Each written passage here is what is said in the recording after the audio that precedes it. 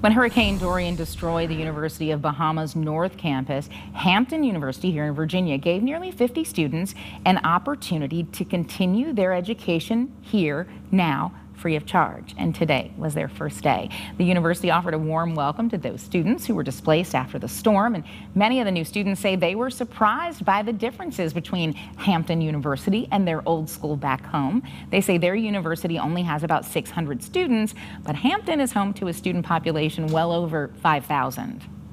The campus is completely different, you know.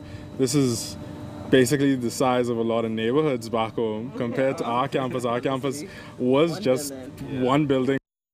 What a neat experience this is going to be for them. You know, despite their differences, William Harvey, the president of Hampton University, says that he hopes this act of welcoming those in need inspires the students to one day do the same for someone else. What a cool cultural experience they're going to have that they, you know, weren't even planning. Something good coming out of a bad situation. That's exactly what I was going to say. And it might even inspire them that if they want to pursue, you know, their education even further after they graduate from their university, to come to the United States and maybe go to, you know, to go to Hampton.